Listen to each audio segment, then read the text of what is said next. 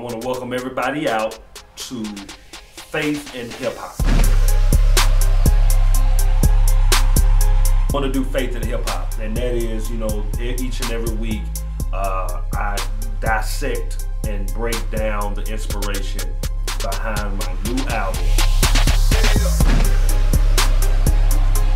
coming out June 18th, entitled Faith Walka. Your boy is back. Mr.Del is back in the building. It's been a long time. I shouldn't have left you. It's all about the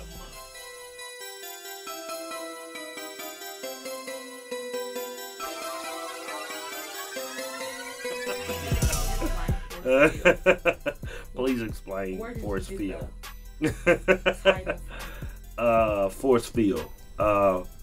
Well, field rhymes with shield.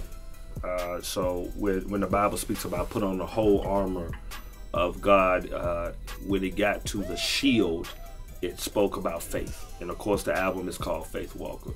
And I think that just in my 12 years, because when I did this record, it marked 12 years of me being saved in ministry. Because when I left immediately. Like, it wasn't a long thing. Like, when God called me out, I immediately went to work on my first Holy Hip Hop album. So, Faith Walka is just a 12-year account of all the things that I have witnessed as a man, as an artist, just walking through this whole life for these past 12 years with God. So when it comes to force field, it's just I went through a lot. When I left, I went through death threats.